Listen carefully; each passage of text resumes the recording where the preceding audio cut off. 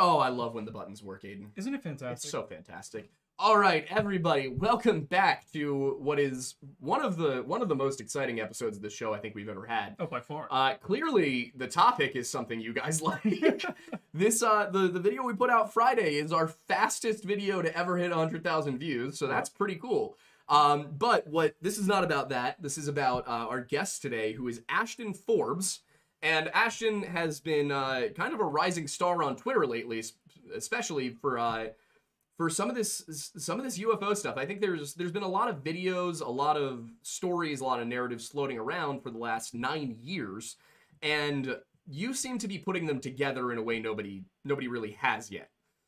So the big ones that caught my attention, I was not really following it very closely until I saw the one where you put up the videos of what appears to be MH370 heading into what looks like a wormhole, some sort of portal in the sky. And the very first thing I said was, I quote retweeted it, and I was like, I know 4 things about this case, and I'm intrigued. Should I not be intrigued? And everyone was like, you should absolutely be intrigued.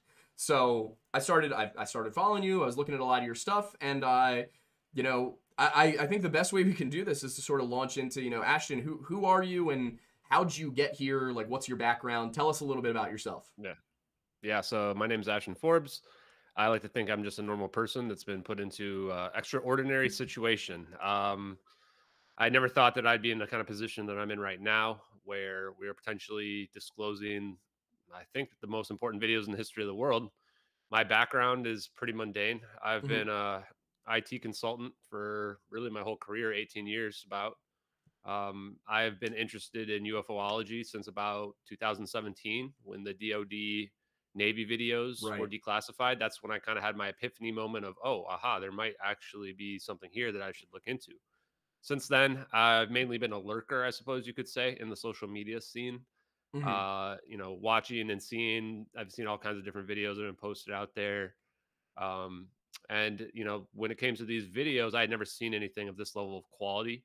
And my immediate thoughts were of those 2017 videos, which, interestingly enough, those videos had been debunked for 9 years before apparently they were declassified and proven to be real. Right.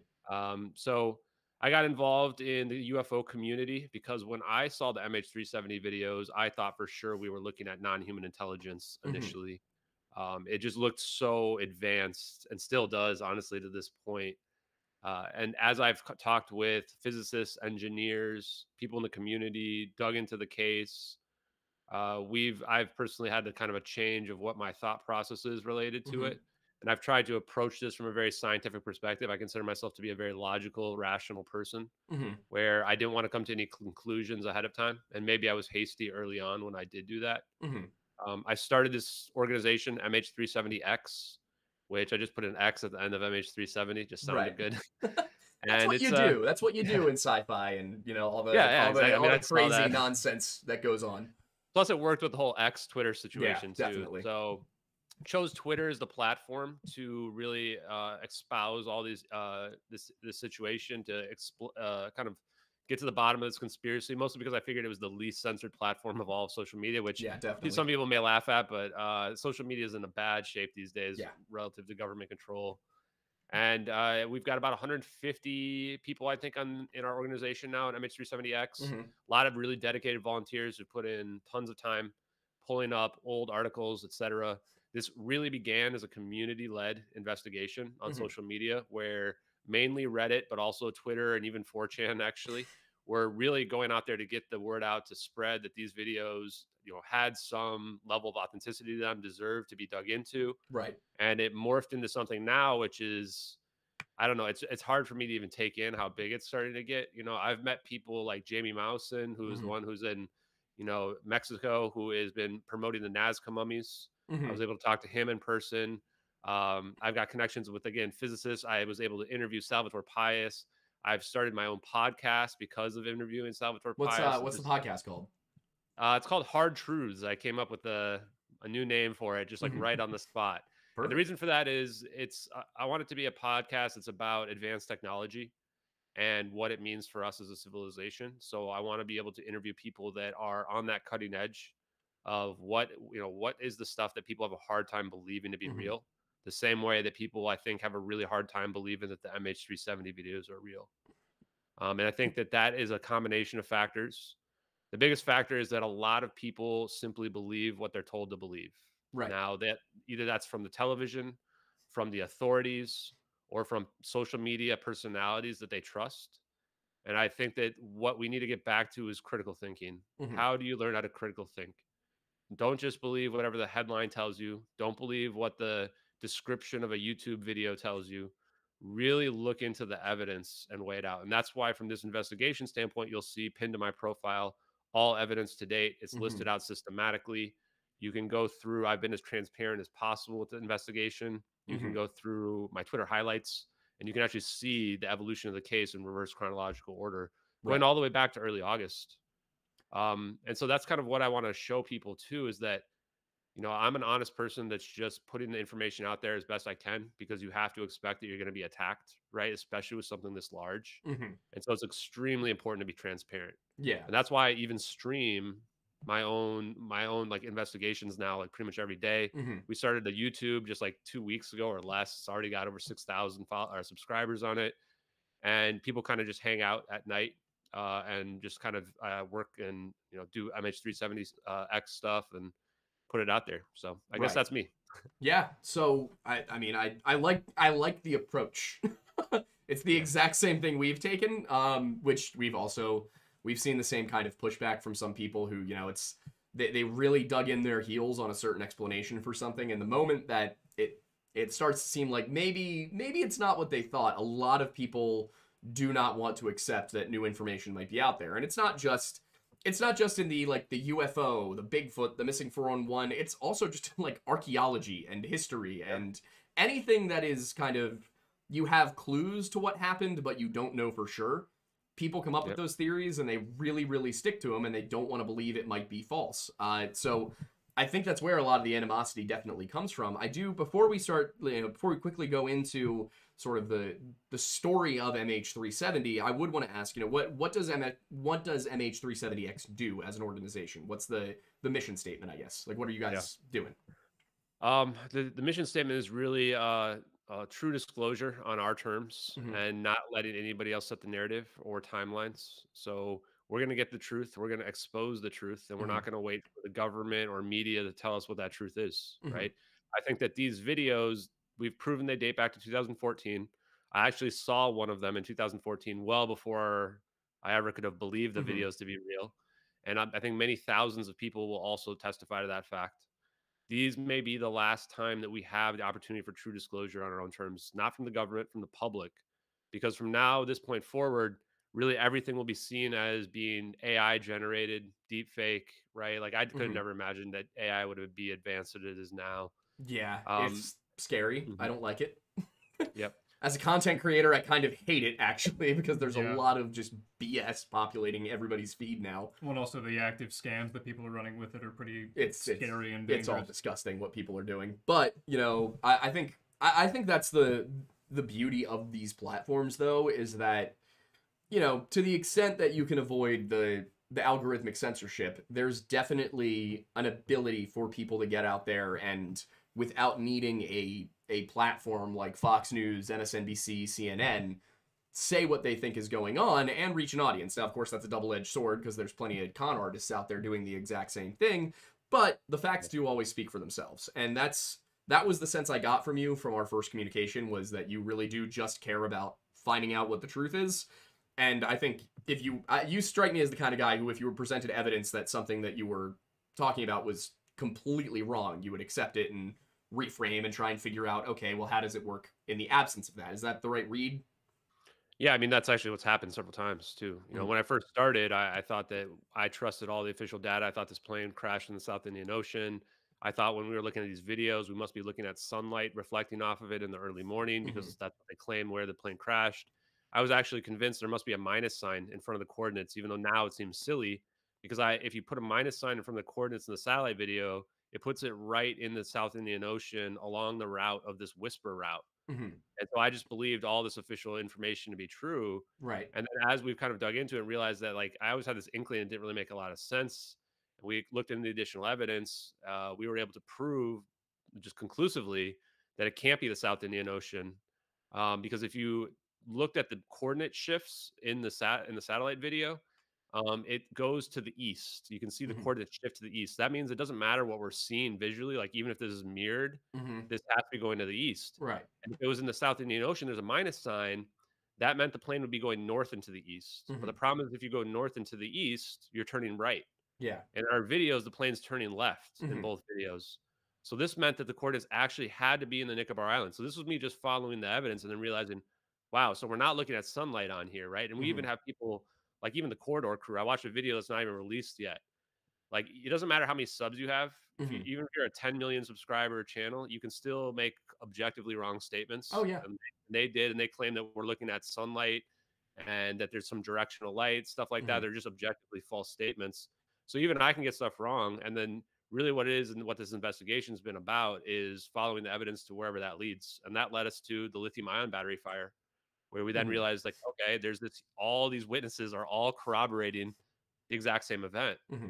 And so that's, again, I think that the reason why like the followers have grown so much is that these are people that I'm not asking anyone to believe what I'm saying. I'm saying, look at this evidence. It's Hmm. so damning, Right. so conclusive that everyone's gonna realize that at minimum the official's Hmm. narrative doesn't make any sense, right? And then from there, people can kind of believe whatever they want to believe about the Right. videos.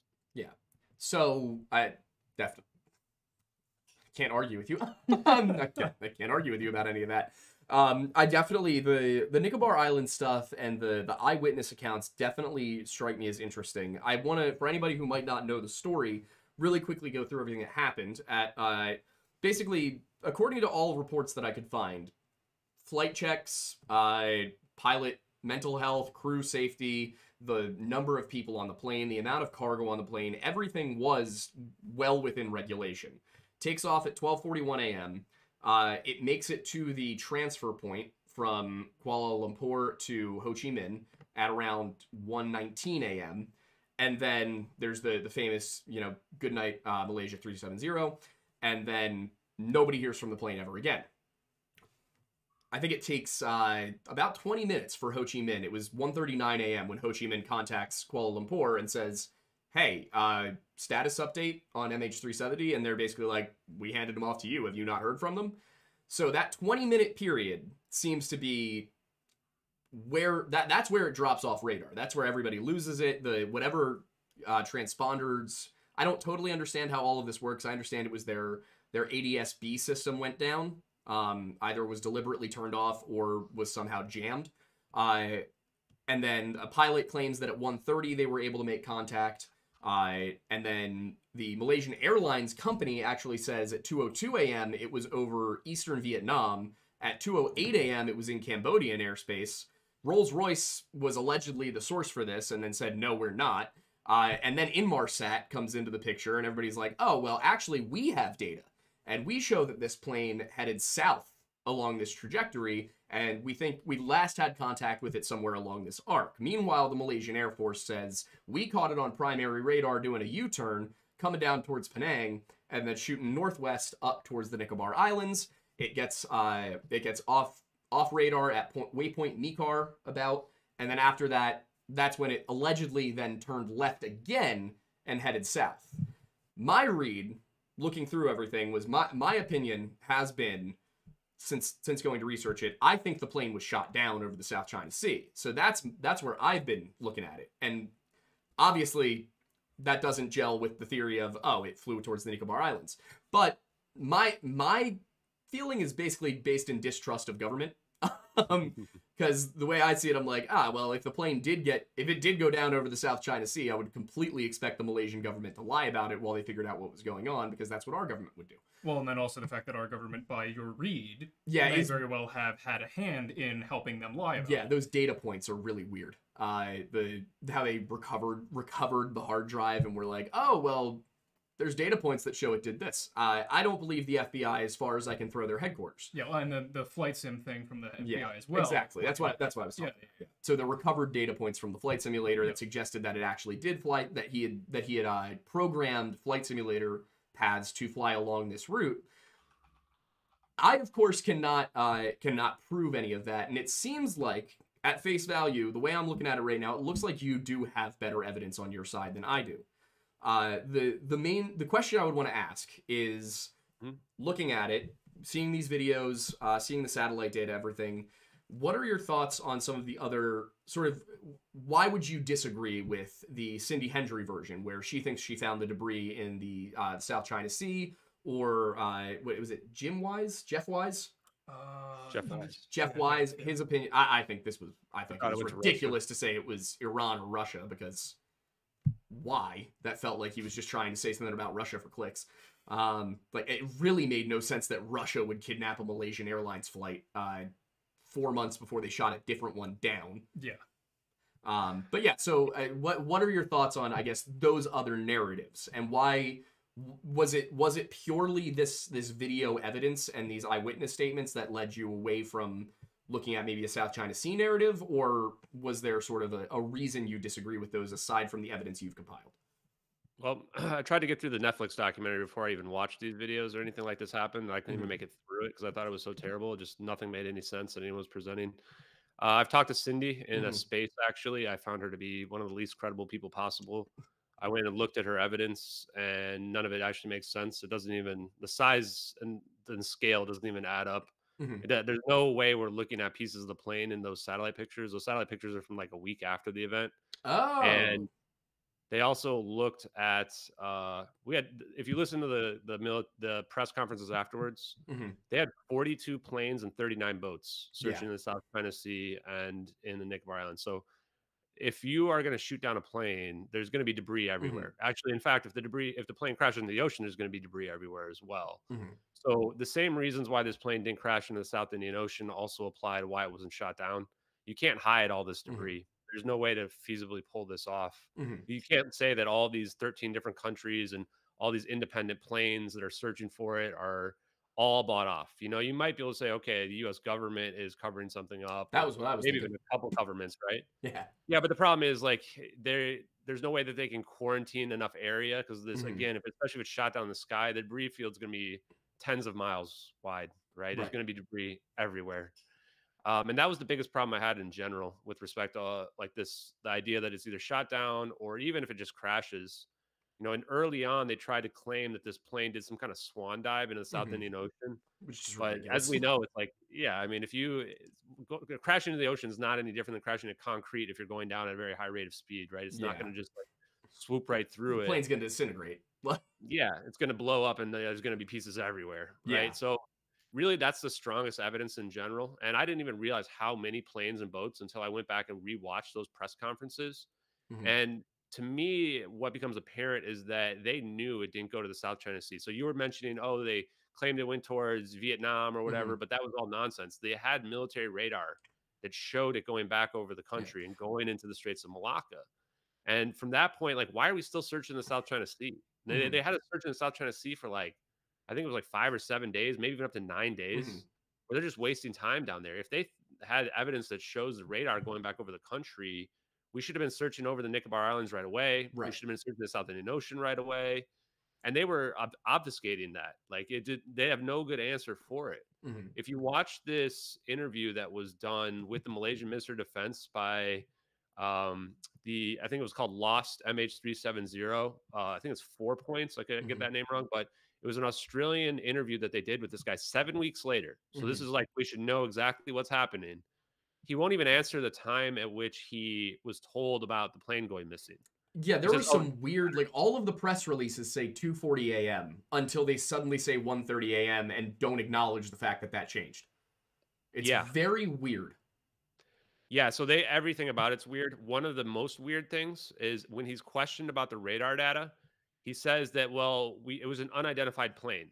Well, first of all, how many planes do you have that are off the radar that are going missing at also, March 7th, right? the biggest issue I had reading that was, and it might be my bias as an American, where we have the trauma of 9/11 still, and an unresponsive jetliner flying over U.S. airspace is immediately having jets scrambled after it. It's happened numerous times for less than jetliners. So I look at that, and I have to ask the question: why would Malaysia not scramble at least a couple of their F-16s to go figure out what this plane was. Like, obviously they don't know what it is. It's just a blip on their radar. So I guess what's your thoughts on that?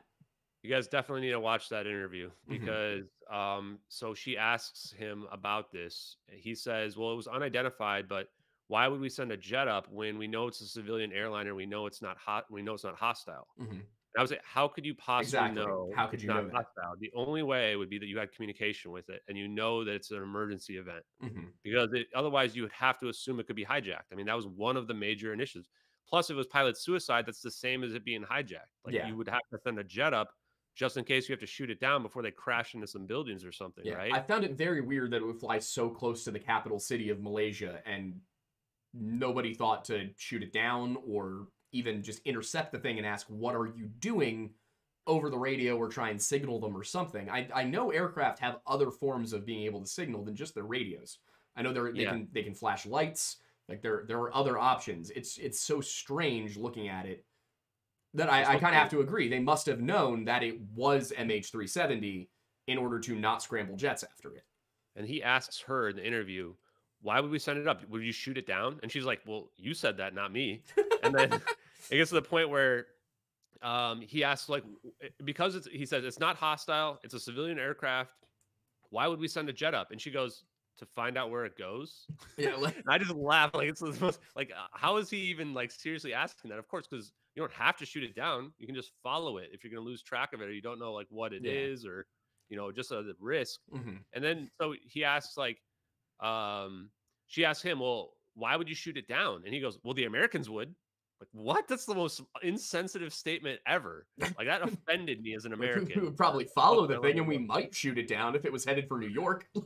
Yeah, I mean, it did. Yeah, I mean, it's just very weird. Like, it almost felt like he was evoking 9/11. It was just probably super bizarre. Yeah, I mean, that's the only thing that he could possibly be referencing, because I know on the day, Dick Cheney gave the order to shoot down any hostile airliners, but that was after attacks had already occurred and they knew that hijackers were still in the air, or at least heavily suspected, which at the time of the order, and at the time of the order was a correct assumption. There were still, Flight 93 was still in the air at the time.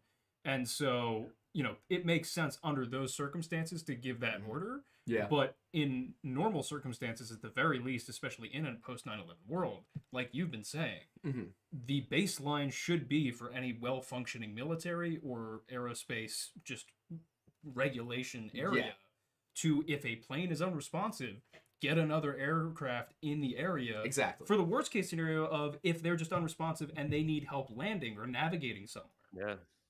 You guys are all saying common sense stuff. It's like, you know, obviously this is how they got painted as incompetent, but this is one of those rare circumstances where I think you can prove it's maliciousness, right? Because they're not following anything that's common sense at this point. And yes, well, we have all these military procedures. Why would we send up a military jet? I mean, you're going to send up, what else are you going to send up there? You're going to send up another civilian airliner? It doesn't make any sense. Of course you're sending a military jet up there. Yeah. Like, that's what you should be doing.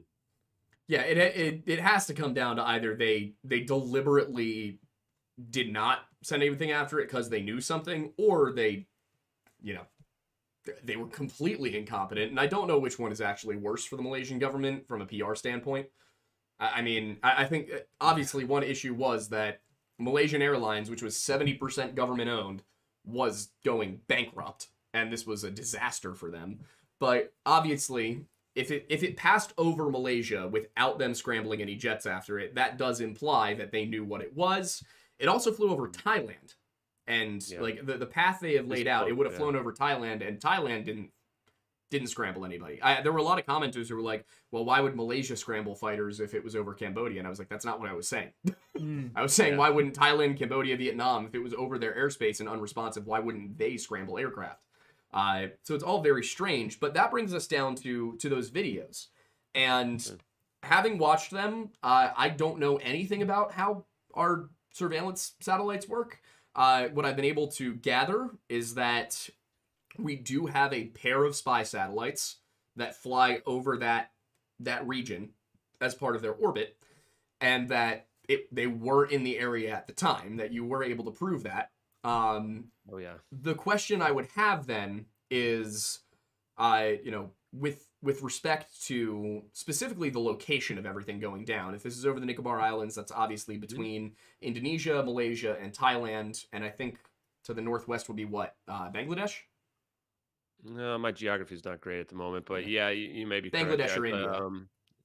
Yeah, I mean India's pretty far over there, but yeah, I think we're dealing with like Indonesia's nearby and Myanmar.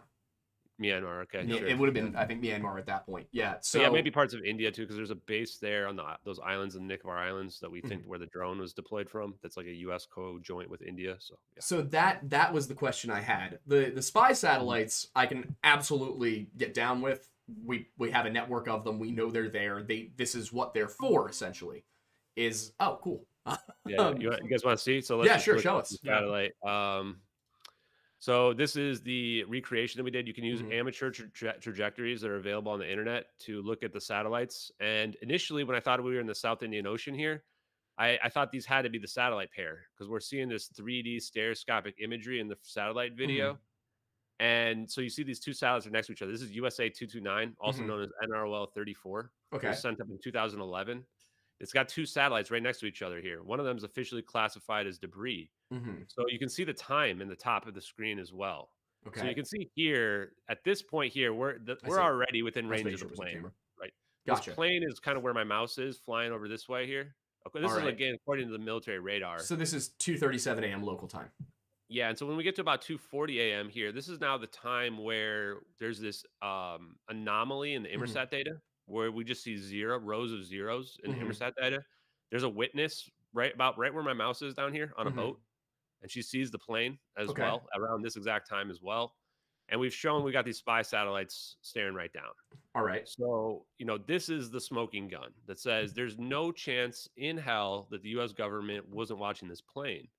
And what's special about this location and time, this is the time and location where supposedly the plane turned into the South Indian Ocean.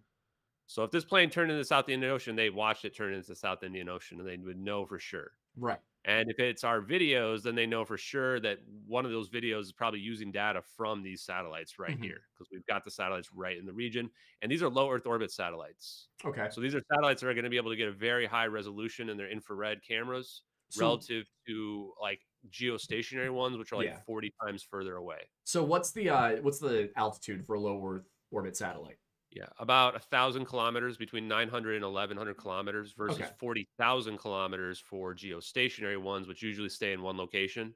Gotcha. And this is part of the reason why I thought NROL 32, which is a geostationary satellite in this South Indian Ocean, would have been the one taking our videos early on. Right. Until someone corrected me and said those are 40,000 kilometers away. Those would be looking straight down. Yeah. And that's just too far away. That you need like a Hubble telescope to be able to pull that kind of resolution off. Really? Now, jump on in, yeah. Yeah, I was going to say, so really quickly, for those who haven't seen them or aren't familiar, explicitly with the videos, I don't know if you want to pull them up. Yeah, you can pull up. There we go. Perfect. I figured you'd be more prepared than we were. Video. So this is our satellite from the Regicide Anon account. It says received March 12th, 2014 in the description. Okay. It was published. And this was published like right away, May 19th. Yeah. Well, May 19th. So about 70 days later. The question here is why did they upload it but not publish it potentially? Or did they lie about the description? If you think that they hoaxed it, then if you think these videos are fake, you pretty much have to come up with a reason why Regicide Anon was in on it. They would have had to have been in on it. Otherwise, there's no reason for them to lie about the receive date. And if you look at this, and even if you go by the 72 days, this is really, really narrow window of time to be making 2 CGI videos. So these videos side by side are not duplicated. This is a stereoscopic imagery. Okay. Meaning we've actually turned this into a 3D video. And I'll just prove that real quick. I'll switch back. We turned it into a 3D video. You can actually watch this in 3D. Okay. So this is them layered right on top of each other. Pretty much, yeah. Gotcha. So that's what this proves. And this proves as well, we've proven there's a parallax effect. If you were to flip between the two screens very quickly, you can actually see parallax as well. Okay. So at least this video that we're looking at is parallax. And that little black dot was the mouse. Yeah, that was the mouse. Now, whenever the screen moves, that actually updates these coordinates. Is this the full screen? That's not the full screen. It says mini player, yeah. Let me see. Oh, here, this is the full screen. Yep. So there's some coordinates in the bottom left, and as well in the bottom left, there is a satellite designation. There's a higher quality version of this video that doesn't show the stereoscopic effect that lets you see NROL 22. Okay. This is important because there's a Newsweek and France 24 debunk out there that's objectively wrong. All right. Where the only fact in that debunk says NROL 33, which was sent up in 2015 or late 2014. But this does not say NROL 2033. It says NROL 22, Okay. which was sent up in 2006. So that debunk is false. People post it all the time. It's incorrect. Just goes to show you that the level of conspiracy that's involved in hiding these videos. We can see this orb come flying in. I think you saw that orb come flying in. It was coming in at like Mach 3. And it ricochets and it starts to rotate around the plane here. Okay. Now notice we've got this smoke coming out of the back of the plane here. This plane is very low. These are cumulus clouds here. They only form at low altitudes. And contrails only form at high altitudes, 18,000, 30,000 feet. So this has to be either smoke or exhaust. We believe it has to be smoke. We don't think we'd be able to see the exhaust like this, and then this pattern that sticks out there like that. So what altitude are you suggesting this is then? Based on the witnesses nearby, it's less than 10,000 feet. Based on the clouds here, we're probably dealing with like 5,000 to 7,000 feet. But again, it's estimated because we don't have like exact like 3D. We can't look at it and tell how far above these clouds it really is, kind of, because we have kind of a perspective here issue. But it's got to be close to them.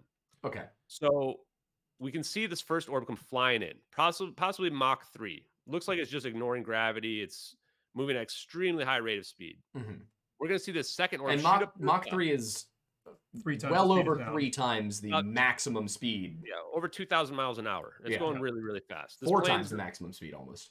Yeah.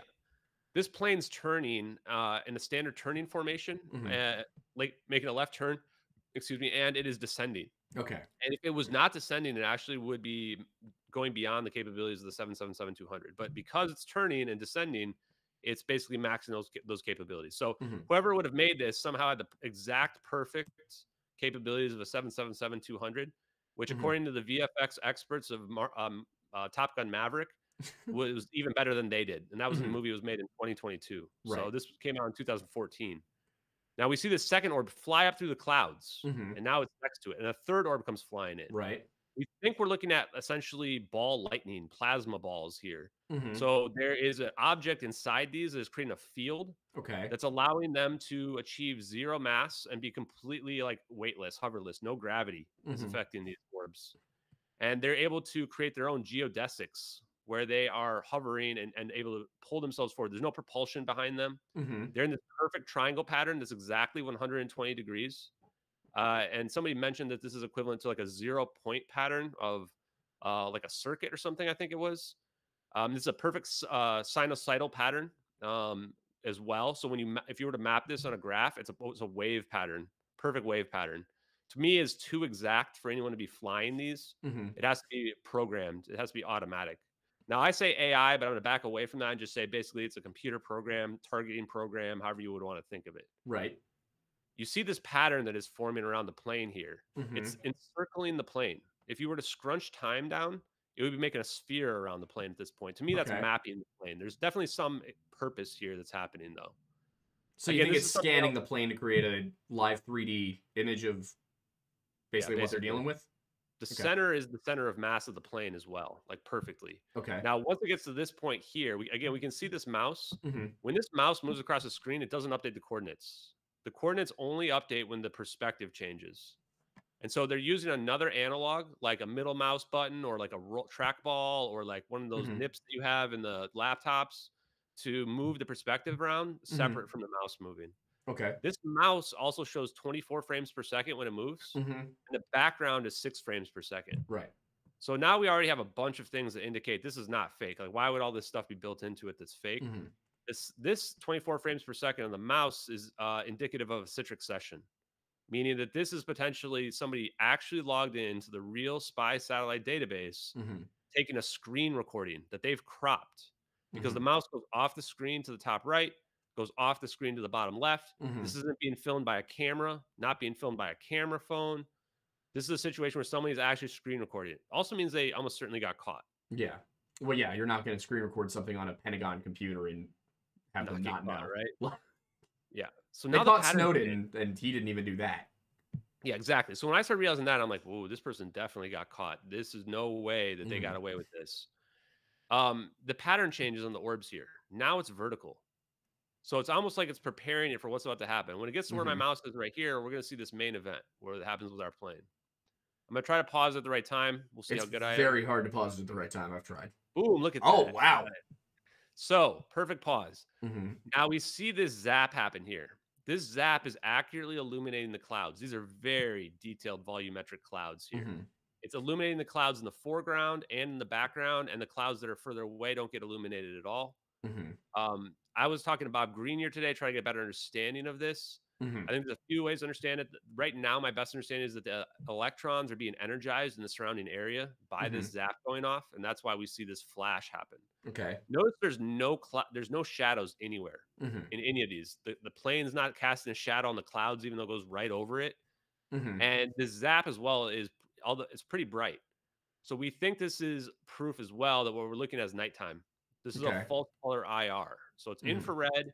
We see more white on the top of the clouds because the top of the clouds has more infrared radiation coming off of them. Okay. And it's So all this would done be in a false infrared color. where cold is dark and hot is Not light? necessarily. In the false color, doesn't work that way. Okay. In the false color, they can pretty much set it however they want. So actually, this is actually going to end up being a cold endothermic event when we look at it in the thermal camera and the MQ-1C Gray Eagle in a second. Mm-hmm.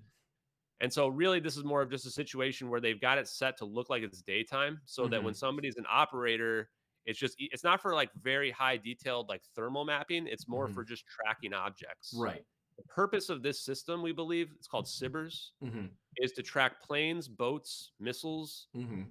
battlefield intelligence, and battlefield awareness, like a battlefield map. Okay. This is most likely a computer-generated program that Mm-hmm. uses satellite data from all over the world that you can just log in like Google Earth, and you can Okay. say, pull up this area, and they can do this in real time, or they can do it playback if they want.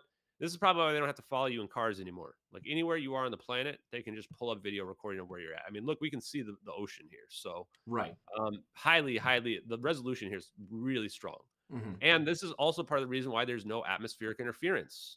And this is something that came up with the Trump picture. Mm-hmm.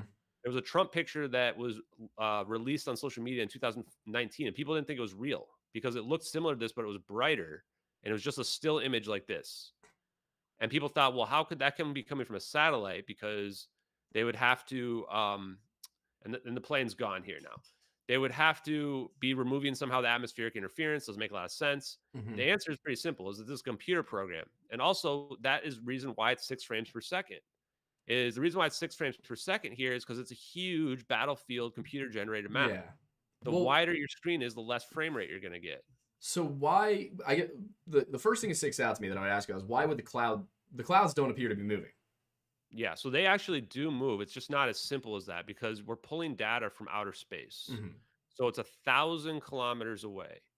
So if you were to go outside and look at the clouds, they're not going to look like they're moving very fast either. If you get really close, they look like they're moving fast, and that's only a few miles away. These are 1,000 miles away or 1,000 kilometers away. Gotcha. So there actually is proof that they do move. It's just very, very slight. Let me see if I can pull that up. Yeah. You can watch the clouds move in this one. Uh-huh. Okay. This isn't really the best one to see it, but they jiggle a little bit here. Okay, this is not really working that great, but I've got an imager one that kind of loops it, and it's easier to see. But these clouds jiggle a little bit left and right. I can see it. Yeah. It's very faint, but I can see it.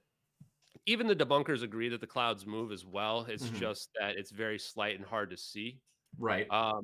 And also the perspective changes 8 times. So it's not a situation where we're looking at the same perspective for over a minute.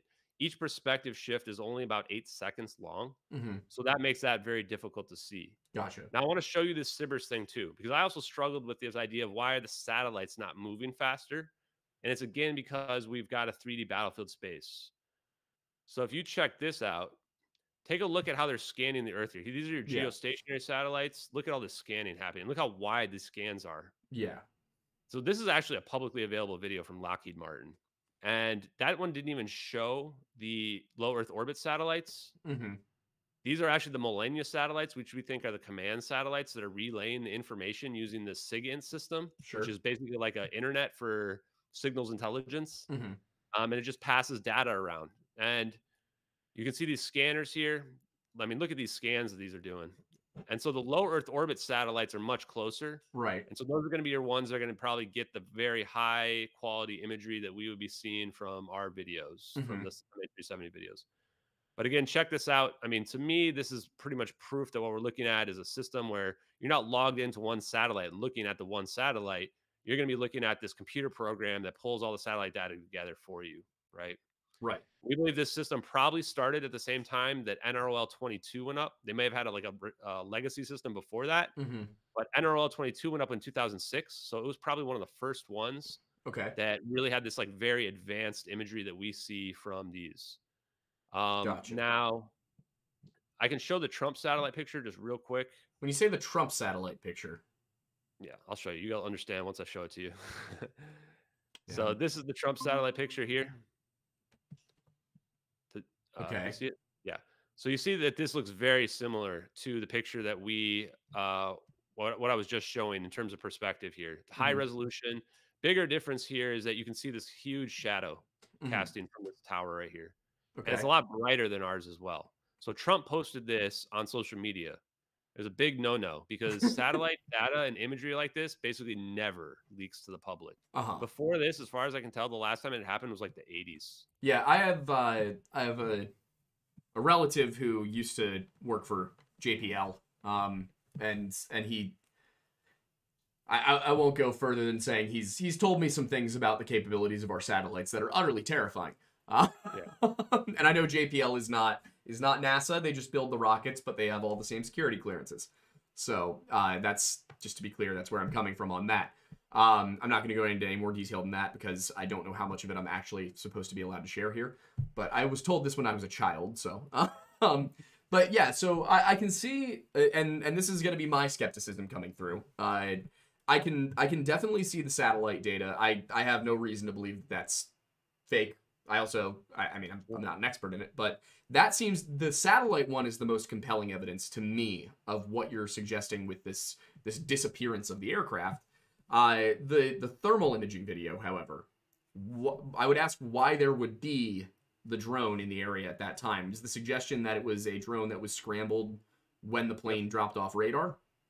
Yeah, exactly. I mean, so why does Malaysia not send up planes, right? We were just talking about it. Yeah. Here's your answer: is U.S. government had it under control, right? So U.S. government says we will deploy our drone MQ-1C Gray Eagle. So this is MQ-1C Gray Eagle. This is camera housing that we're seeing above it here. Okay. This is exactly what these drones look like. You can actually find a picture of an MQ-1C with a camera on both wings, just like this as well.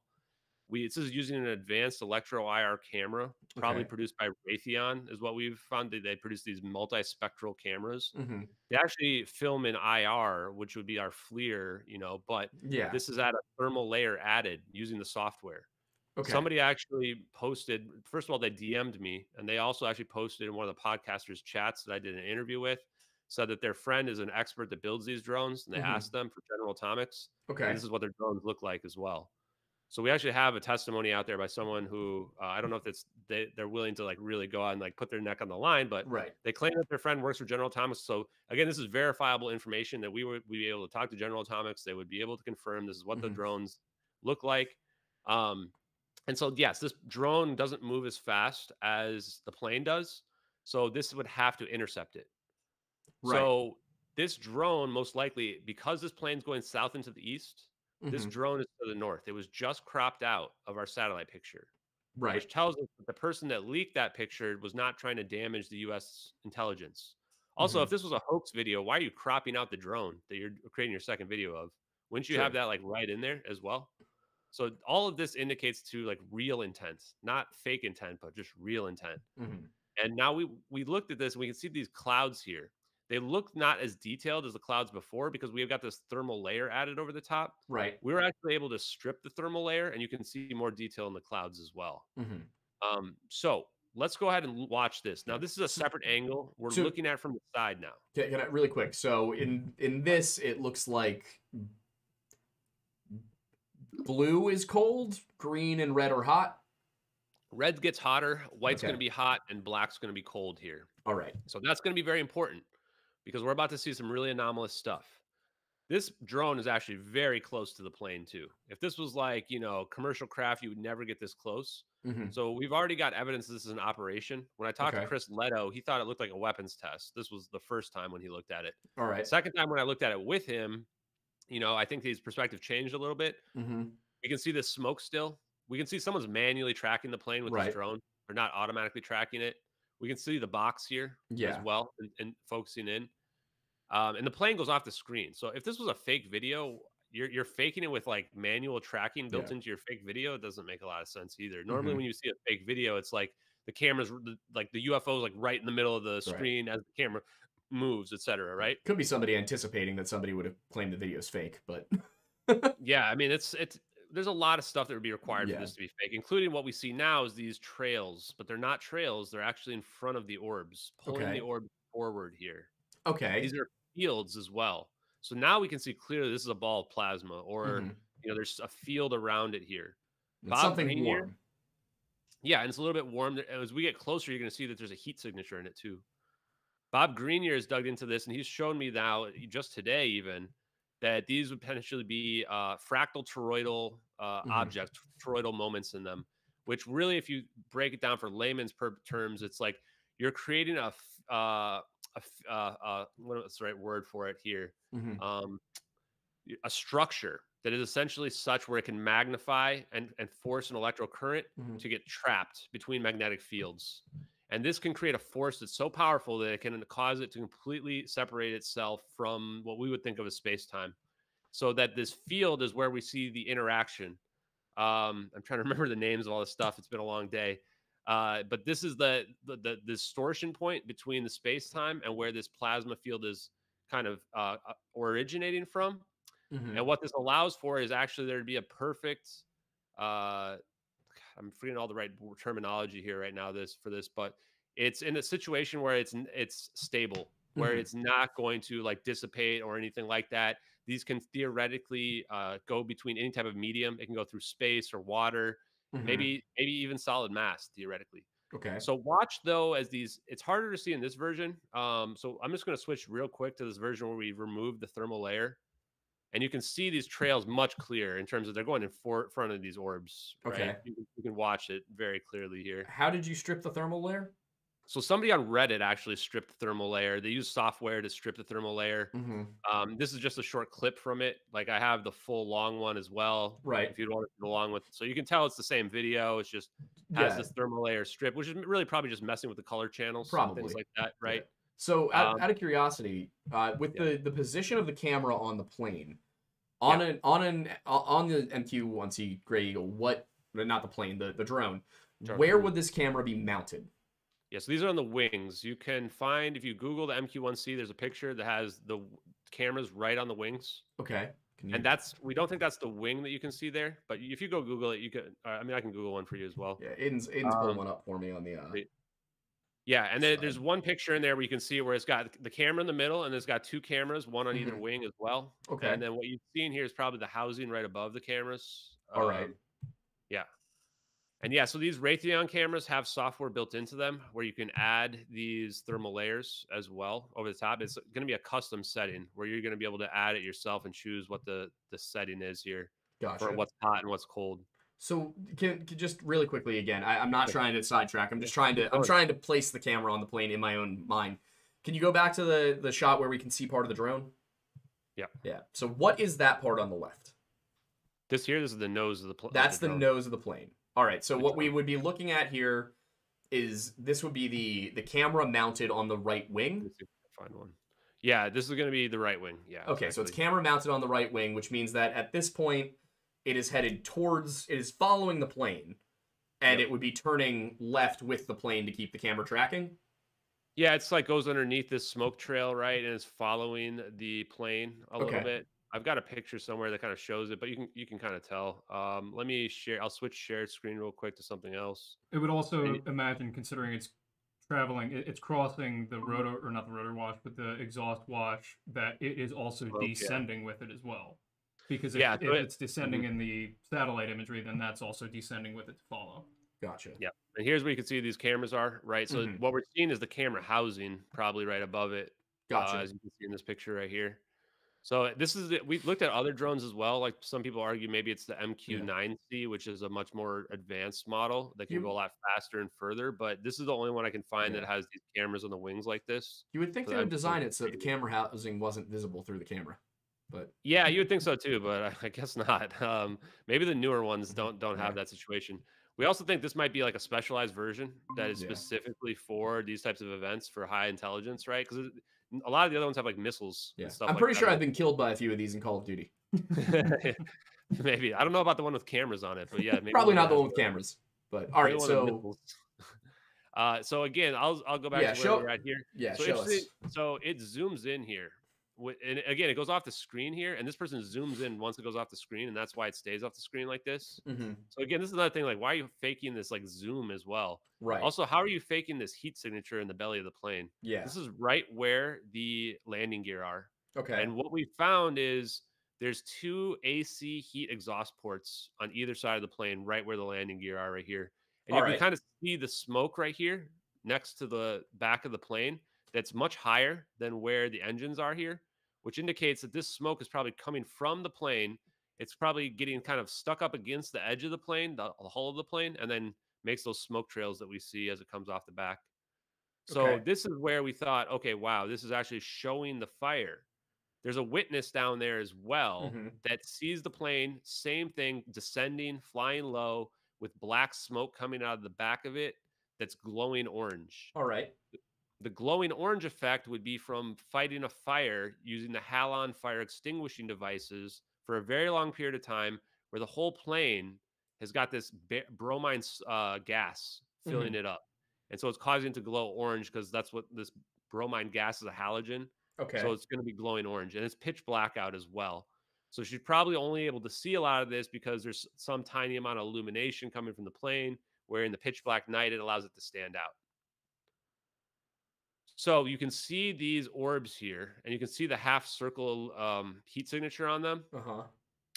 And this is as well what Bob Greenier was telling me, that this really shows this fractal toroidal moments effect, where inside here you've got or how do they call it? A toroid.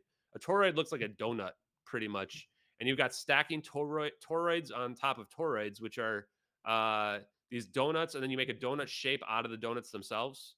And so you get to a point where you've got this donut, and then the inner point is basically the focus point of the electromagnetic signatures of essentially being able to produce gravity waves.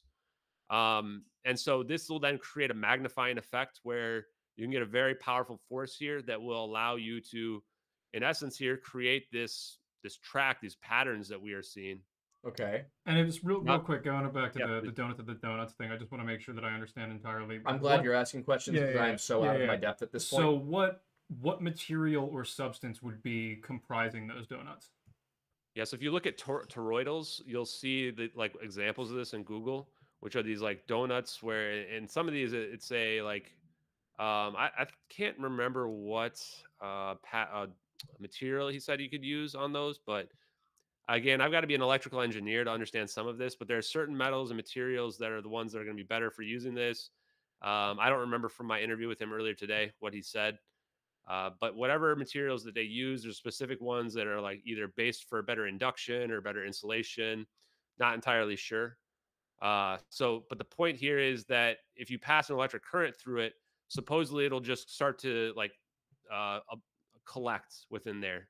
Okay. And you can create a point where it, man, I wish I was better at the electrical engineering and the science side of this, honestly. I'm a historian. I have no idea what's going on. Yeah, I've been trying to get better at this. Is the stuff I'm the worst at, honestly, is the science side. No, that's fine. Yeah, I'm a hobby physicist, total like, armchair physicist. So I'm just like curious because I know I've been doing a lot of electrical engineering like research recently, because to me, it's magic. It is the electrical engineering is so confusing, and it's like the fact that it is as complex as it is amazing, and the fact that we have an electrical grid where we're able to do things of this level of complexity, like having this call right now, is insane.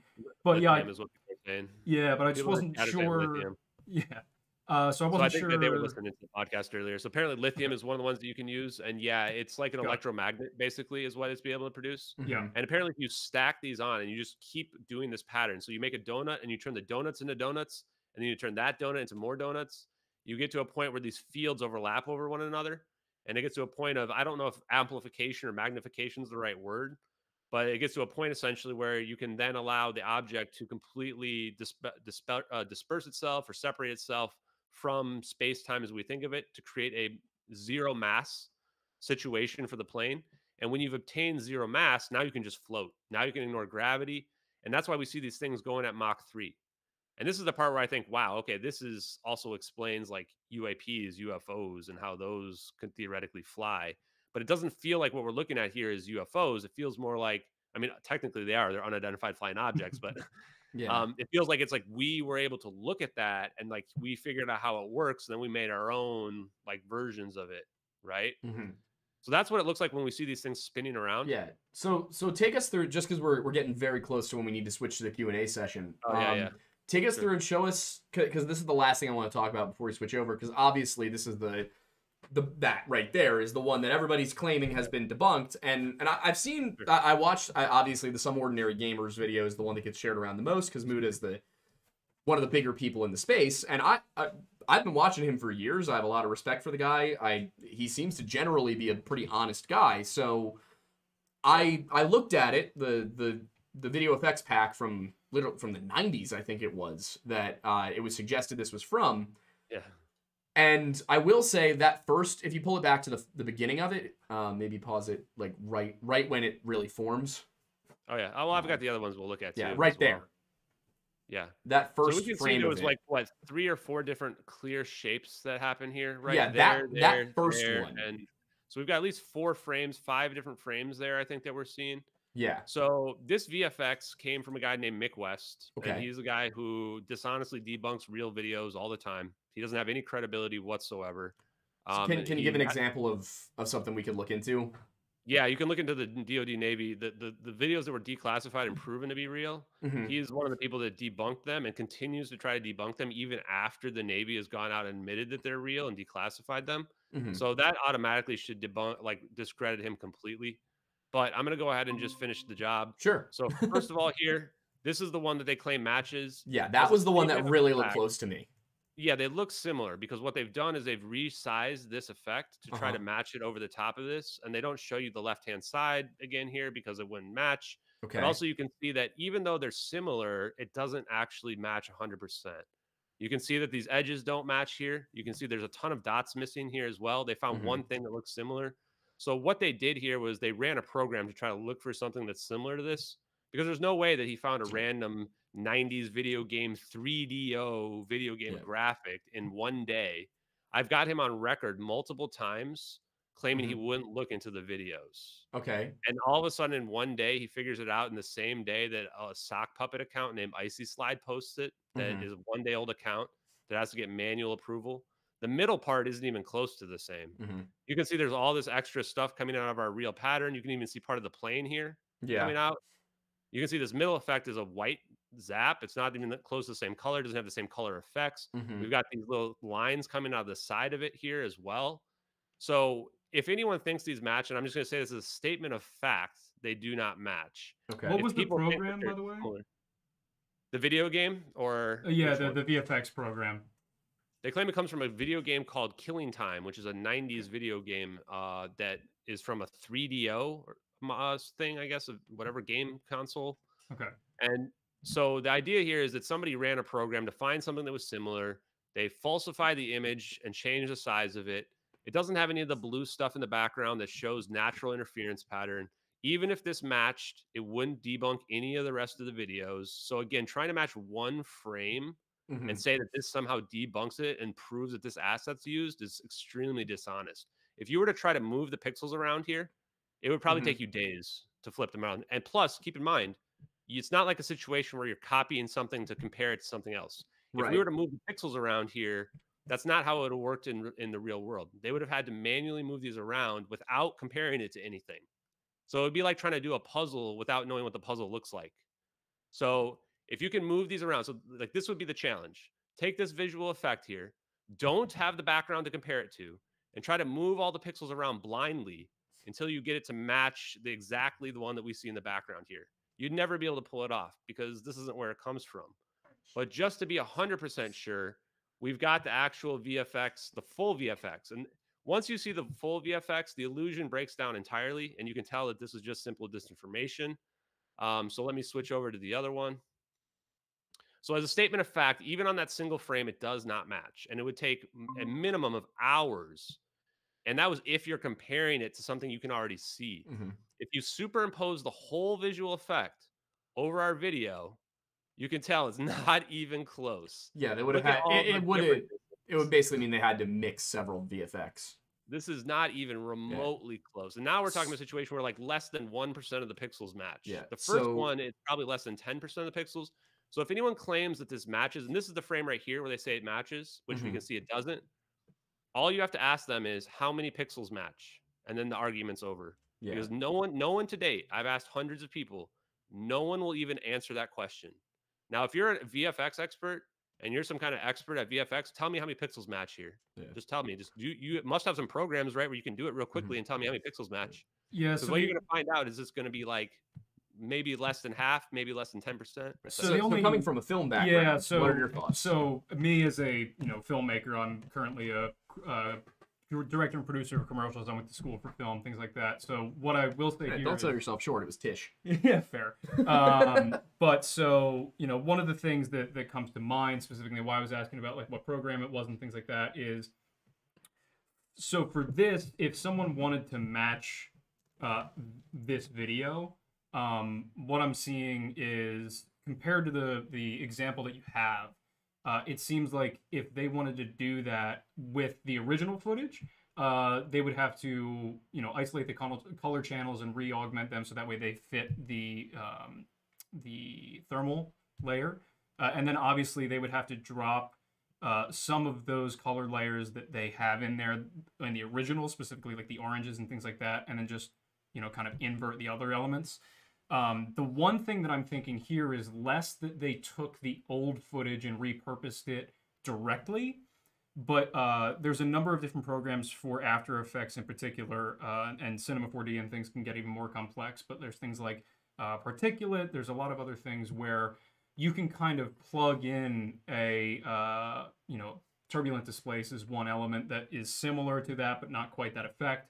But there's a couple of different plugins and a couple of different actions within After Effects that you can do to create something similar to that. I think if it were to have been faked, it would have been somebody who was inspired by that original clip and then tried to recreate that within the thermal coloring to have a similar effect style. I don't think they would have manipulated that original footage. Now, that being said, it's a very obscure thing to replicate. So it would have, it would have been an interesting choice to have been made. So there's definitely credence to the idea that, it'd be really weird to have faked in that regard.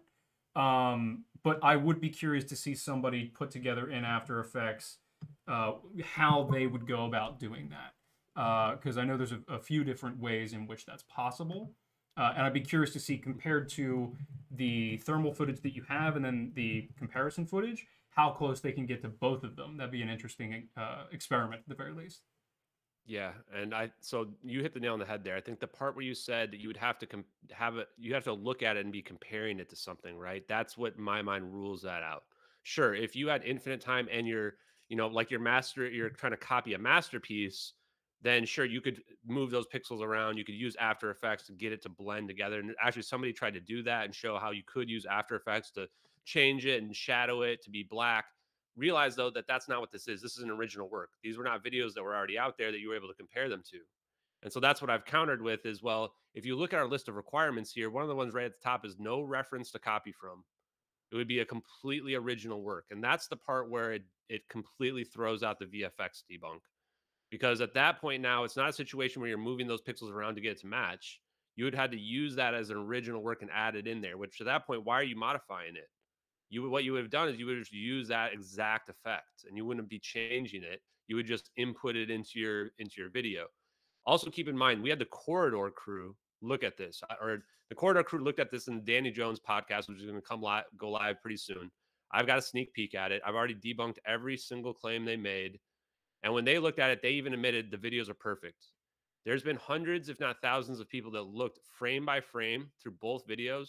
There's not one discrepancy on a single frame.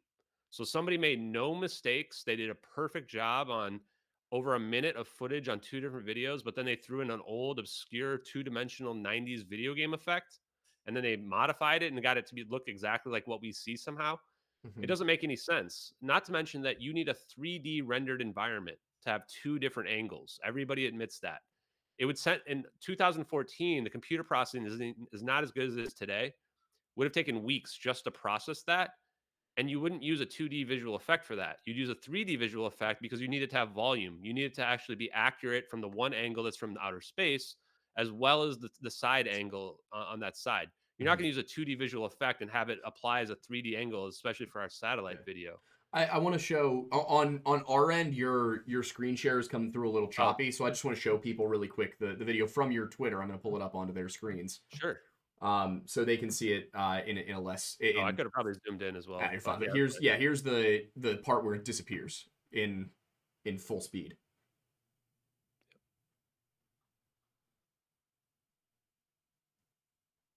So that's what it looks like at full speed. It's not quite. I just in case anyone was looking at it being like, man, that's a little choppy. Like this is the 24 frames per second version. I just I'm wanted to not show seeing that it. to I don't know people if so they you can guys see are it. sharing it, or are they seeing it on the Yeah, screen? you wouldn't see Oh, it on okay. your screen. I was sharing it direct Okay, just to cool. make sure that none of the Google there was no lag from Google, just showing it direct through Streamlabs and faster on our end. But yeah, I just pulled it over from your Twitter and popped it on screen.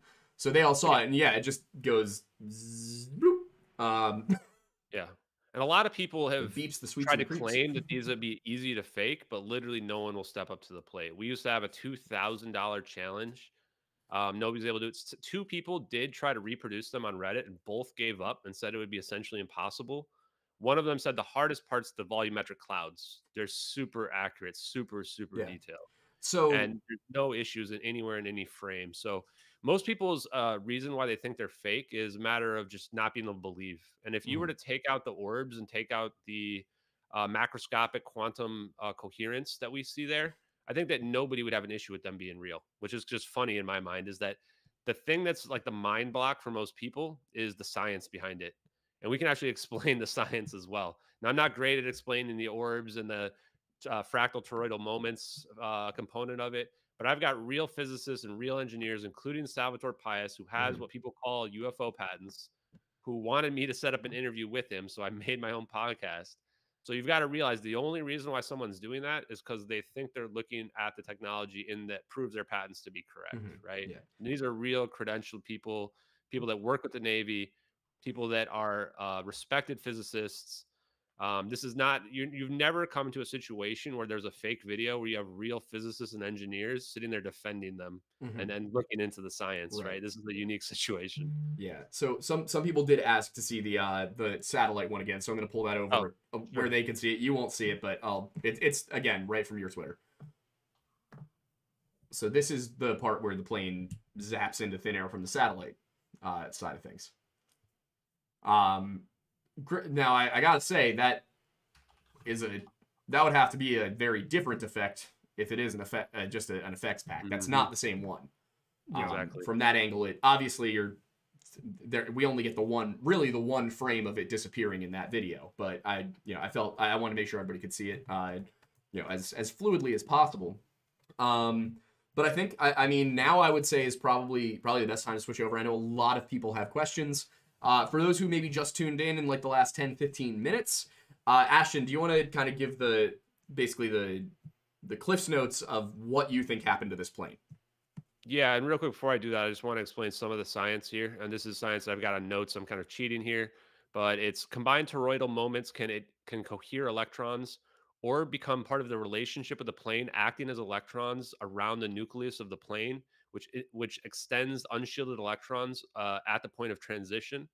When the electrons are driven from equilibrium, they will self-organize into a matter wave. Solid state objects can be able to achieve quantum macroscopic coherence. The orbs they converge on their monopoles, making their own azimuth, which is essentially a sphere, as they collapse on the plane. The orbs converging are triggering the transitional phase state of the change of the plane. Low temperatures allow the electrons to couple and move as one. These fractal toroidal orb moments create unification of the forces that induce the phase singularity, which is what we see as that zap. The phases or properties denote the behavior. So if you obtain the quantum properties, that can allow you to get mass reduction. If you get mass reduction, then you get faster time, which means the ability to achieve high speeds and zero gravity. Uh, Lastly, the plane and the orbs blur in the final frame, indicating potential acceleration, and the plane gets slightly smaller, indicating the potential mass reduction that we're seeing. So Real we can quick. actually see the science. Is it possible for you to say that in terms a 5-year-old would understand? Because when it comes to science, I have like an Yeah. 8th grade education. So here's the simple way to think about it. When you see ants and flies, when they zip around super fast, Mhm. despite the fact that they're very small, it's because the less mass, the faster time moves. And the faster your time's moving, the faster your speed is. So despite the fact that an ant is very tiny, if you were to scale it up, it would be moving super speed, right? Same with a Mhm. fly. But that's not really true. If you were to make it bigger, it's not going to go faster. It's going to actually slow down. And so this is the same concept that's happening in the plane. If the mass, inertial mass, becomes zero, Mhm. now you are not affected by gravity anymore. And this is what I learned today with Bob Greenier, is if your mass becomes zero, it doesn't even take a lot of energy to move the plane at the speed of light. Mhm. Because if you think about something that's microscopic, the amount of energy to move it becomes less and less as well. So this is the same idea: is that if the plane undergoes this transformation Mhm. from fermions to bosons, where they can collapse down onto a wave function, now you can speed it up to the speed of light using very little amount of energy. So it might just be that I have very little education in physics, but how do you reduce a plane's mass without converting to energy? Yeah. So that's the interesting part that I think is the science that's essentially been held back from us here. And this is where it comes down to those toroids that Bob Greenier was talking about earlier today. So you can create this singularity, which some people might call like a wormhole effect.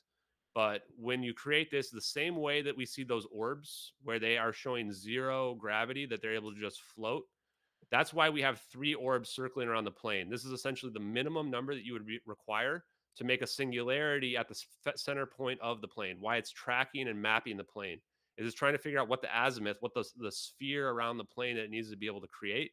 And it creates this energy field theoretically around the plane, if you want to think of it like that, where it's strong enough to separate the plane itself from space time. Right now, that's the best explanation I can give you. I'm Okay. trying to get better ones from talking with engineers, but like you know, I was not really an expert on any of this stuff, and Yeah. I'm trying to become better on it. We need the science people to learn how to write like liberal arts majors. Yeah. Because I every time I read a scientific paper, I'm like, this person's clearly incredibly intelligent, and I would never know it. Yeah, I would think this person just read a thesaurus and threw words on a page. I'd be so curious to see more of the physicists talk about this Yeah. idea, because what you're talking about is really interesting. But like the idea of the physics behind what you're describing, like the ability to reduce mass. I mean, the conversion to energy required in that equation would be immense, and for those orbs essentially to then contain that energy to be that small of a signature when it disappears.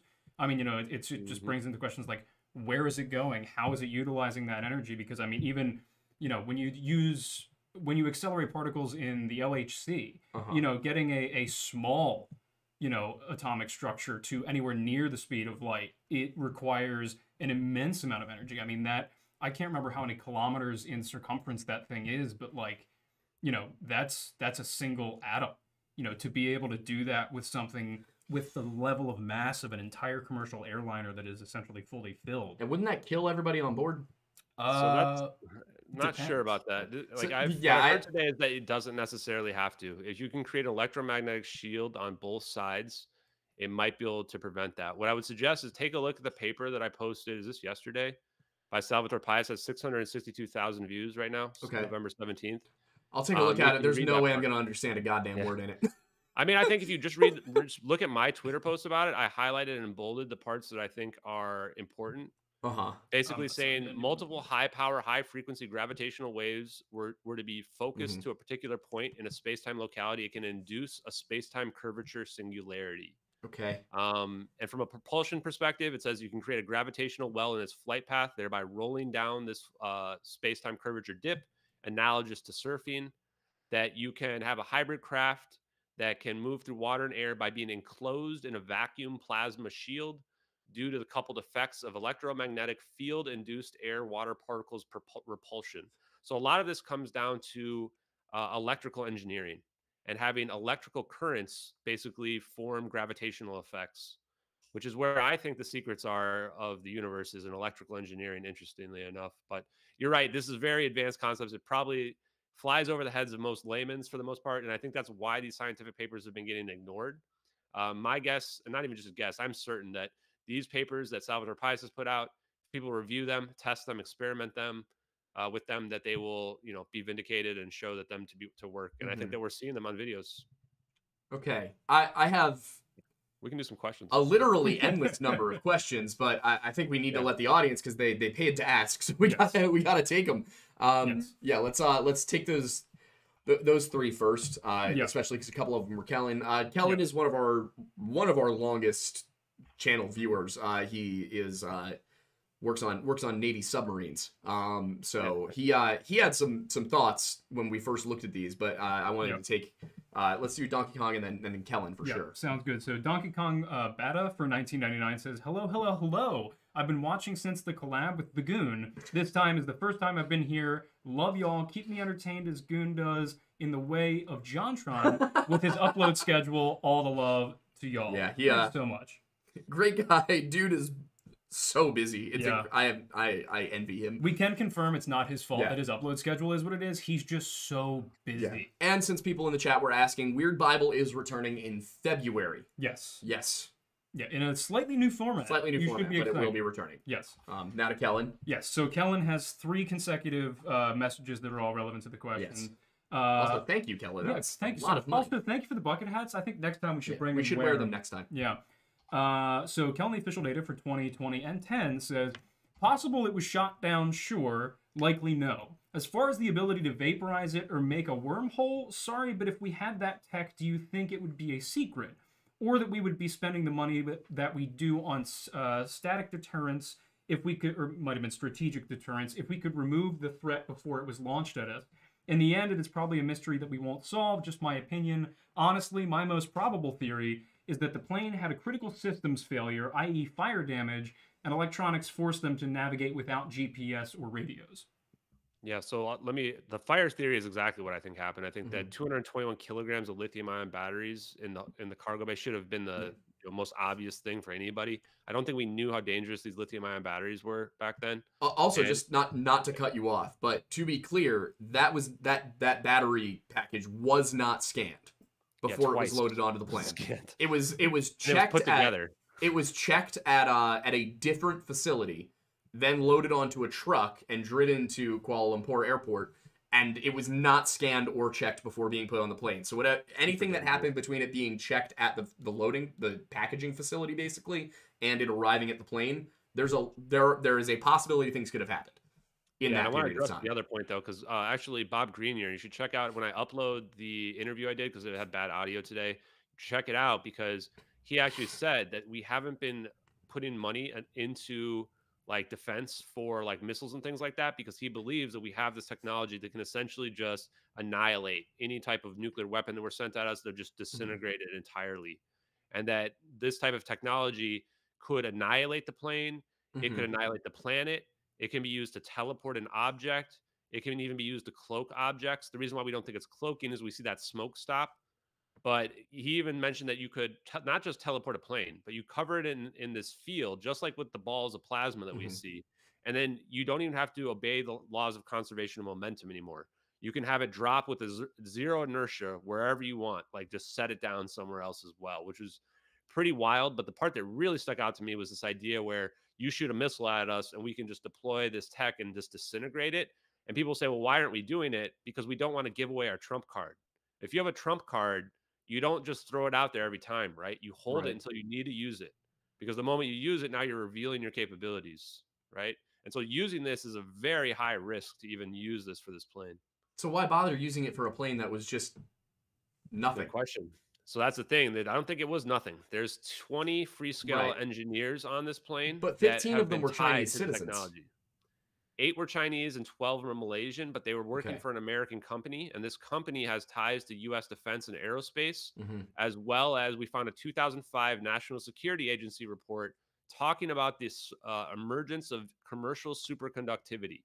Now, this was Freescale Semiconductors. Yeah, which merged with NXP a year later. Yeah, which got sold to NXP. A semiconductor or a superconductor is just a semiconductor that has perfect conductivity. But once you achieve room temperature superconductivity, now you can start to do what we would think of as magic. And that's what I think is essentially the missing link for all of this, is that once you get to this room temperature superconductivity, you can now create these gravitational and effects that are so strong that you can break space-time as we see it, you know, where you can separate the object, create this field around it. The part I don't understand is does the superconductivity lead to that, or do these toroids lead to the superconductivity? I'm still a little unsure about that, but I've got a long way to go on the science front. Yeah. All right. Understandable. Next is Miss Maury for $5 saying, one of the excuses I heard for the south, north, south shifting was that he flew over his home before he unalived the plane. Seemed sus, still does. I don't believe for a second that Captain Shah intended to down that plane. I think that was the Malaysian government trying to cover for their own failures, regardless of what happened. They were trying to prevent it from being the airline's fault, and they wanted to make it the pilot's fault. He was a like suicidal, murderous, political extremist. And the guy literally had like a YouTube channel where he showed people how to fix up their houses. Looked like he absolutely loved his job. And the only thing I could find about political extremism was that he supported the opposition party and attended a rally for the leader. That is literally no different than an average Republican in this country going to a Trump rally. Like there's butchered this guy, man. Everybody stood up for him. I was disgusted. 18,000 flight hours.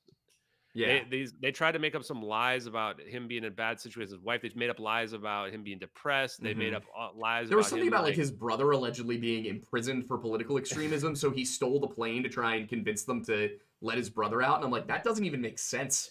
It's scary how much they vilified this guy. It's embarrassing, and I feel so bad because also this idea that he flew over his hometown. So apparently his hometown was like in Penang somewhere. They flew over it at 2 a.m. It's pitch black. It's not like he's. This idea that a suicidal pilot's going to say goodbye, hey, bye, hometown. Now let's go for a 6-hour joyride. When people commit suicide in planes, they crash them immediately. Like the even 9/11, all those planes were not in the air for hours. Like they take off, they get hijacked, they turn them. UA-93, where the American heroes fought back, like that plane crashes immediately. German Wings, 2015. He locks the co-pilot out. They change the policies after that. Locks him out. He crashes the plane in under 10 minutes.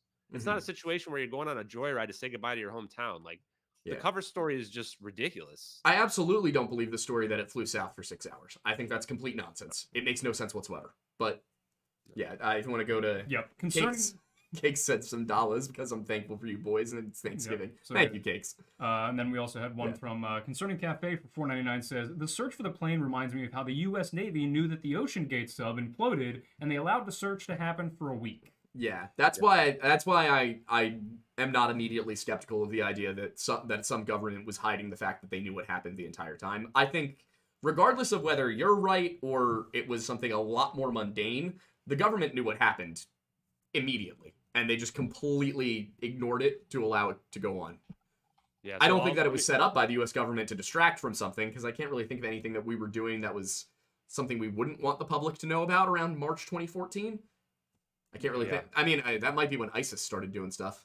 But so let me quickly address that because that's really strong. So why didn't this plane crash in the South Indian Ocean? No debris field. Most expensive search didn't find anything. The official search found nothing. No black boxes found in the South Indian Ocean. The SOSA system you just mentioned would have heard it in the South Indian Ocean. Same one that they lied about the Titan sub. 2 other acoustic detectors, Western Australia and Diego Garcia, also heard nothing. 2 radar systems, Indonesia and Australia, saw nothing. 19 families of the families' victims' phones were ringing. 1 was proven on TV. There's an active shipping route, no witnesses. None of them see any debris. The official flight path has it running out of gas. There's nowhere else for it to go. People are like, the ocean's really big. Well, where do you guys think it went? It didn't go to Antarctica. There's nowhere else for the plane to go.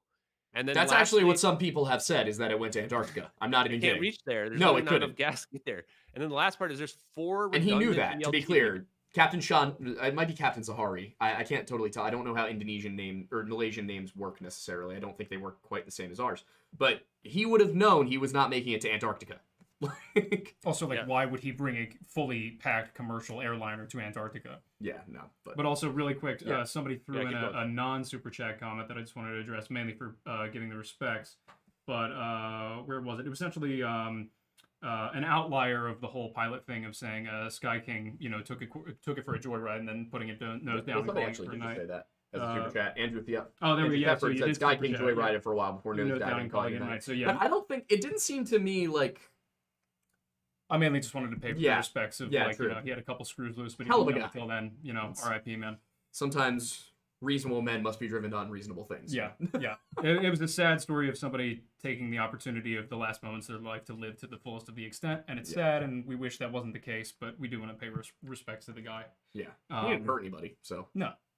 Which is really impressive. Yeah, almost as impressive as the barrel roll that he pulled off. Yeah. But anyway, you were going to say, sorry. I forget what I was going to say.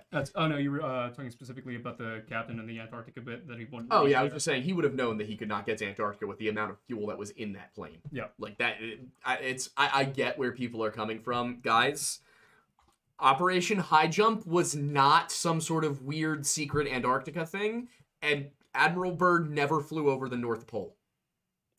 The journal saying he did was edited, I believe, by his son and released years later. It does not match his actual flight journal. So Admiral Byrd turned around before reaching the North Pole. He did not fly over the entrance to Agartha.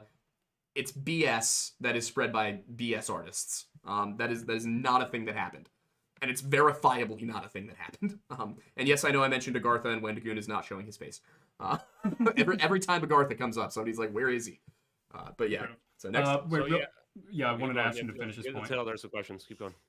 Okay, cool. All right, so Ryan Wickup for $5.77. Love the specificity. I remember doing a project on Malaysia the year it happened, and my partner snuck in a Flight 370 joke. Good having thrown most of you back and miss you as well. Thank you. I'm glad to be back. They did miss you. Based Paula for $50. Thank you. Have either of you heard of the theory about some of the engineers filing important patents relating to quantum computing aboard the flight? That would be something you would know about. I have heard that actually as well. Were you able to verify? No, I wasn't able to verify, but a podcaster told me that as well. I mean, again, what matters there is what's the motive, right? It's the people and the technology and the intellectual property, right? It's to risk something this huge. It can't be about just money, in my opinion. It's got to be about the technology and the intellectual property. Because whoever controls this technology is going to control the world. You can potentially even destroy the world with this technology. So that's at stake here. Believe it or not, that's really what we're dealing with. That's probably why you cover it up. That's why it has to be kept hidden. Okay. Makes sense.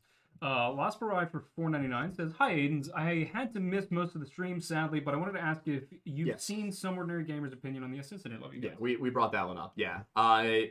He seems to fall on the side of he thinks that it is just VFX. I do not know enough about any of these topics to form a serious opinion on the video itself. All I can look at is the fact that I didn't know, not you, Siri.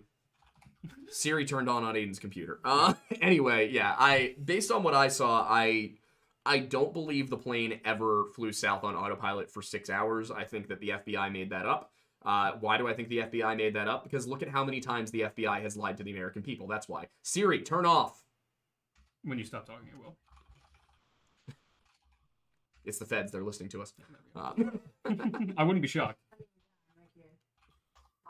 And then last one that we have is Agamemnon's gym bag for $2.69. Love it. X to Dow. Love the reference there. Good reference. Yeah, I mean, I look at it. I definitely don't believe that the official narrative is correct. I am curious, Ashton, to your thoughts on one main thing, which is the plane's speed, and for two reasons. One is that the distance that would have allegedly been traveled if the plane turned around after either Agari or Baitad, which I have learned that you say the word instead of just saying out the numbers or the letters apparently, but yeah. So if it turned around at either Agari or Baitad, then in order for it to reach Point Mikar when it supposedly did, it would have had to have flown 650 miles in 61 minutes with a cruising speed of 590 miles per hour. That's an additional 60 miles per hour, which so far as I can tell, the plane could not have done that and made those turns in that time frame. but that is at cruising altitude. And it seems like what you're suggesting is it was flying lower, which means it could have flown faster. Yeah, I mean, I'm not going to say an expert there, but what I will say is that nobody has questioned the whether or not it can get there, because it was actually there on the official flight path as well when it turned into the South Indian Ocean at that time. So I think that you have a lot of factors that determine the speed, includes what the winds were at that time. The plane can go at least, I think, 600 miles an hour. So it can make it up to 600. I think it can go at least 620. Yeah, that makes sense. I've flown a lot, and if you have the tailwinds as well, I've had planes go even significantly faster. So I don't think there's any issue with the plane getting there. The bigger question is the turn accurate? And the turn we see in the videos is accurate to a 777-200, which according to the Top Gun Maverick VFX artist, and this was somebody who posted on social media, so you don't have to believe it, but it's again something that would be verifiable. We could find that person theoretically. Claims that is something they even had to fake in the Top Gun Maverick movie, because that's one of the hardest things to do, is to get it to be accurate to real world speeds for planes like that. Okay, some people are saying that it can't fly that fast lower than cruise altitude because it would rip apart. But I as always, we encourage people to comment if they know things, because when we always talk about things multiple times, because we'll be talking about something else and it'll relate back, and we can then go back and talk about things. But yeah, so if there's any pilots who have flown 777s in the chat, like, please let us know your thoughts on that aspect. The other one, Ashton, would be you said that in the satellite video, it appears to be flying at about Mach 3. That's about 2,000 miles an hour. So we can see that the orbs are moving between 10 and 13 times faster than the plane, just from a frame rate comparison. But how could the plane reach that speed without breaking up? No, the plane's not. So the orbs you're saying are flying 200, yes. Okay, so the plane you're saying is flying at its normal pace. Definitely not moving. Okay, that's where I was kind of like mixed up. So I was like, is he saying the plane was going Mach 3? Because yeah. Okay, so you're saying the plane was probably going at about its maximum speed. And then the orbs were probably going at around 2,000 miles an hour. Okay, I understand how. Now I understand. That's been bugging me since the very beginning of the podcast, but I didn't know what the best time to bring it up was, and now I feel dumb. Yeah, the one thing that intrigues me is I'm curious to hear more of the scientific theorizing about the orbs in particular, because to have objects, if they have physical volume based on their mass at that speed, I'd be curious to see whether or not, by comparison, if you can see the shock waves of reaching supersonic speeds from things like that in a thermal imaging camera. And likewise, what the theorizing of those objects specifically, whether it would be, because I know you mentioned plasma at one point, and the the donut within a donut kind of thing of like the lithium. I know somebody mentioned. I'd be really curious to see how those elements come together to essentially create the visuals that we were witnessing. Yeah, I think that you're not going to see any type of supersonic speed friction, because these objects have reduced their mass by taking themselves entirely out of space-time, out of the space-time vacuum. And that's why they're able to achieve those speeds to begin with. Otherwise, there would be too much friction for that to even happen, right? And this is also how they can be transmedium, how they can go through water as well, which is, a lot more dense than air. So that's, I think, the secret here for, how these things can fly. And this is also consistent with UFOlogy, which is part of the reason why I think that this technology is reverse engineered. I think that if we didn't have UFOlogy, I don't think there'd be any chance that we could have this type of technology or figure this out by now. And then, Ashton, one quick thing is, you may have mentioned this somewhere previously, but I just want to make sure that I'm remembering correctly. How was it that you came to find these videos? Yeah, so I mean, I just saw them on Reddit, like everybody else, on social media. I had seen one in 2014. I would testify to that. I think thousands of people saw them as well. We've proven they go back to that far on the archives. And I was just one of the people that didn't let it go. I think that anybody could be me. I'm not anybody special. All it takes is to think for yourself, to not go with what other people tell you is true. I think that especially in the social media age, social contagion takes over. And a lot of people just think as well, especially if you look in the chat here, that whatever they've been told by the authorities is the only thing that can be real, And I think that if we want to advance as a civilization, we need to start learning how to critically think for ourselves, not assume that everything we see is fake, which is going to be harder and harder as time goes on, and instead look into it. The science is going to check out. The science will vindicate these videos and will vindicate the people around them. The people that can't believe in them are going to end up looking like fools. So I would say don't be the type of person who is like a negative gatekeeper, as I would refer to it, is the type of people that think that everything you know is the only thing that can be real. And keep your mind open, you know? Hmm. Follow the scientific method. The scientific method isn't this can't be real, this is fake. The scientific method is come up with a hypothesis, which is a story, Hmm. look at the evidence, compare the evidence, and if it doesn't fit your hypothesis, and then you come up with a new hypothesis, right? And that's how we have been following this investigation. I think that's a great message for Yeah. anyone to lead, their research on. Yeah, I mean, at the very least, what I'm getting out of this is that the MH370X project really is about finding the truth. It's just what we have to compile a whole bunch of data from numerous fields of quantum physics to make that happen.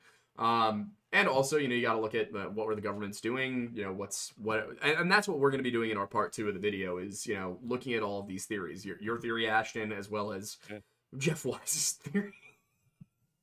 I'm sorry, it's just so stupid. The Russians took it. Why? Anyway, yeah. So we're gonna be looking into all that. And I might email you with some questions as well over the course of the next week. No worries if you can't get to them. But just as I follow up, I know we've gone a little over, so I don't want to hold you too long. But yeah, I'm very intrigued. I think that the key here is that the government lied. That whatever they say happened did not happen. I'm just my biggest hang up, and maybe this is something you'll be able to find an answer to in the future, is what would the motivation be for specifically taking that plane, especially if it was going to go down anyway. So I could get it if it was on its way to China and they intercepted it and it was Freescale semiconductor, they wanted to stop that from making it to China. But I don't understand why, if it was going to go down on its own, they would bother, I guess, is where I'm most confused. There's only one answer, motive. right? Yeah, to save the plane, right? To save the scientists on board, because they have intellectual property you can't afford to lose, is the only thing I can come up with. The other one that people mention, I think that preventing them to go to China, but it doesn't make sense if it's doomed, right? So maybe it's not doomed, and maybe they are doing that. Maybe there is an element of espionage at play here. And then the other one that somebody brought up is, well, if it's doomed, maybe this is like you break out, okay, we can test this weapon or test this technology, because even if it goes horribly, right, then we haven't lost anything. But to me, the problem with that is now you have to develop this whole cover story about going to the South Indian Ocean, which, if it falls apart, seems like a lot of risk. So to me, the only narrative that makes sense from that perspective is saving them. But I'm going to go back to what Kim.com said in our space, which is that we should only really, I think, stick to what we know and what we can prove. And then from there, we've got to let the government tell us what the rest is, right? Where did it go? What happened to the passengers? We don't have 2 more videos on the other side telling us where it went. And we can't speak to the motivations of the government. I know I don't trust them to tell the truth, but we've stacked evidence so high now. Like we just said, there's only a few motives that even make sense, right? So we need them to speak up. The fact that they haven't spoken up, the fact that the media hasn't spoken up, that should tell you guys that this is real. The media has no problem making fun of people that they think they can discredit and prove things are fake. They do it all the time, every single day. None of the media will reach out to me because they know it's not going to go that way. They know that the more people that look at this evidence, the more it's going to unravel the conspiracy. And so they're not even willing to even talk to me. They're not even willing to try to ridicule me. So just keep that in mind, guys. Yeah, there was one more that came through, which if you don't mind, we can keep going. I'm not in a rush here. This was the last one, I think. But yeah, so it was Agamemnon's gym bag for 556. Again, love the specificity. He says, Ashton, I joined late, but the first thing I heard was the nucleus of the plane. Apologies if you explained this already, but what do you mean? Yeah, so what I mean is that in order to obtain the properties of quantum, you have to emulate the properties of quantum. So the idea here is that you essentially turn the plane into a nucleus, and you have the electrons form a coherent matter wave around it. This essentially tricks the universe for it to act the same way that you could have a quantum atom act, which is now you have something that's massless, something that can move at the speed of light. And that's essentially how it's been described to me as what's happening here. A lot of people compare this to the movie Contact, where they build this device and Jodie Foster goes in it, and you have these ring formations flipping around it. Even when you watch the orbs spin around the plane, it looks like electrons flowing around a nucleus. So this is, now again, this is how it's been kind of described to me. What we need here is we need a unification theory of quantum and macro. It has to exist. We have to know why quantum objects act differently than macro objects. And this is how it's been explained, is the answer is that they aren't any different. All we have to do is we have to get the electrons to cohere on a macroscopic level, and you can get even something like an airplane to act as the same properties of a quantum object, which seems incredible. Seems incredible to me as well, guys, but we're looking at it in 2 videos, so let's try to understand it. Regardless, I feel like we're gonna find out. We're approaching the point where the government has to say we lied to you about MH370, regardless, because I think that at the very least, what has been proven now and I think has been reinforced through your work, is the fact that the official narrative does not line up. Whether it was sucked into a portal or not, what they said happened was a lie. And I think that's the important part, and that's the thing people need to be harping on. I mean, I would encourage everybody to follow what you're working on and keep an eye on it. And I would say the same for anybody else who's looking into it. I think the way we get to the bottom of these things, the way we force answers, is not necessarily to come forward and say, this is my theory and I know I'm right, but rather to say, this is my theory, what does everybody else think? And then we can pick each other's theories apart, pull out the bad stuff, the stuff that doesn't make sense, and what we're going to be left with is a series of facts that will be undeniable at a certain point. But I'm excited about the direction things are moving. I have a lot of respect for what you excuse me. I have a lot of respect for what you've been my God, I swallowed wrong. I have a lot of respect for what you've been doing. I swear to God those coughs were a coincidence. It was not in any way intended to be passive aggressive. I just swallowed wrong. I realize how bad that sounds. But as I was saying, I have a lot of respect for what you're doing. I have a lot of respect for what everybody in the community is doing for this. And I really do just hope that at a certain point, everyone drops the rivalries and the tribalism and just focuses on the facts, because at the very least, I think we need to clear Captain Shah's name once and for all, because nobody should be put through the ringer like that after they died, and especially the damage to his family that has been caused. I think that's unforgivable, and if it is proven that he was scapegoated, then at the very least amends can be made. Yeah, some justice for him. Some justice for his family. And at this point, that's the part that I care the most about. Is that at some point the families of these victims are allowed to know what actually happened to their loved ones. Yeah. It's the very same thing that we've always pursued with our missing 411 smiley face killer stuff. And now smiley face killer stuff is where somebody lied. We want to get the truth for the closure to the family. Yeah. That is our primary goal. But yeah, I'm excited to follow things. And Ashton, if you come across anything else that you want to talk about, please let me know. We're always happy to sit here and be a sounding board at the very least for anyone who is actually seeking the truth. Yeah, the important thing that everybody should remember is that if we all have the same goal, the best way to get to it the fastest possible is for everybody to work together.